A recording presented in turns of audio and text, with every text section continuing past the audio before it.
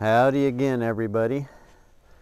I wanted to show you this group of half South Pole, half Angus cross calves that I have for sale. There is 15 head of calves here, 6 heifers, and the rest are bull calves. And there's a pretty good representative heifer right there. She's a good looking one. There's another heifer right there, and another one right here. So I want to show you the heifers. There's a bull calf. So these are half South Pole, another heifer right there.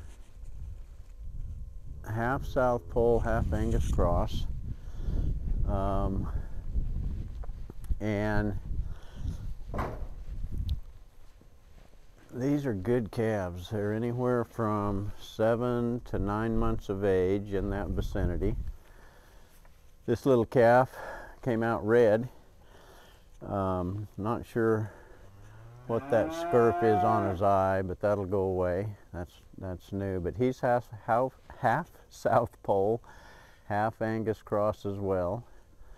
And every once in a while, these red bulls, these South Pole bulls, that red gene will come through. So he's going to make somebody a nice little herd sire, as well as many of these others. You can see they're gentle.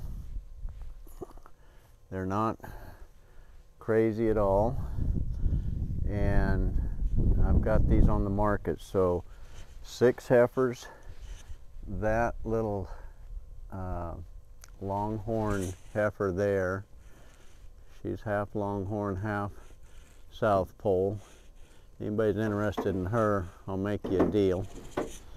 But these are the calves I've got. They'll probably weigh, I'm guessing the majority of them will weigh 550, maybe 6. There's that bull calf there. He's probably pretty heavy. He's probably 650.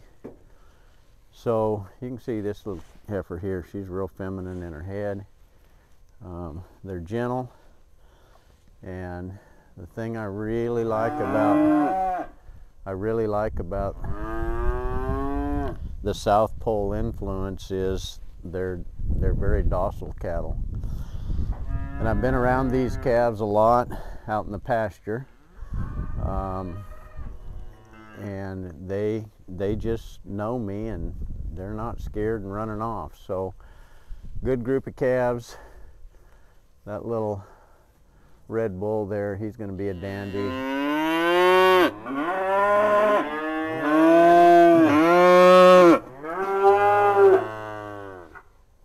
There's quite a few of these other bull calves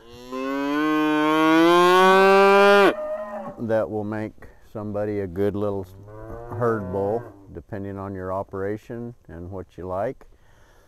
So I've got these for sale. I'll put my email up on the screen. southpolecows@gmail.com, and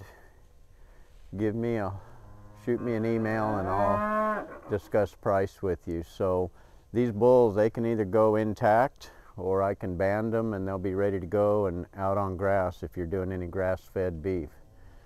So that's what I've got. Email me if you're interested, and I'll be glad to discuss it with you. Thank you all for watching, and I hope you have a blessed day.